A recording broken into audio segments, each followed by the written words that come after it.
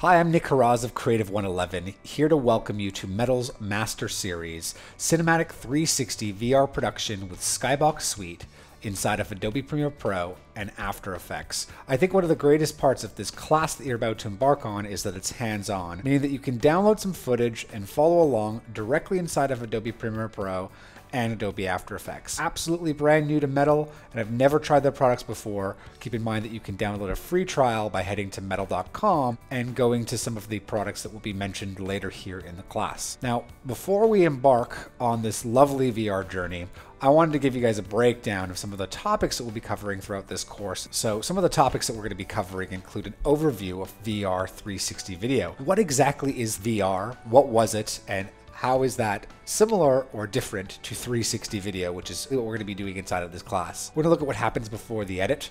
So right after production, we've got all of this footage from various cameras, and we need to do something with it. We need to stitch it together. So we're going to look at what we do before it actually even touches Premiere Pro and After Effects. We're going to look at optimizing your workstation. And what I mean by this is just making sure that you have a proper workstation to deal with the heavy demands of VR that's going to put on your system. On top of this, we're going to look at some of the basics of working with VR footage inside of Premiere, everywhere from importing clips inside of Premiere to looking at Premiere Pro's VR capabilities, edit all of our VR clips into a sequence, and then look at where Mettle comes into play by offering these amazing transitions and effects specifically for your VR workflows. Finally, we're going to send one of our clips over to After Effects and look at some of Mettle's tools inside of there for simple rig removal using SkyBox. When our project is set and finished, we're going to export our VR clips to YouTube with the handy help of Adobe Media Encoder. So if those topics sound great to you, join me here in Chapter 1.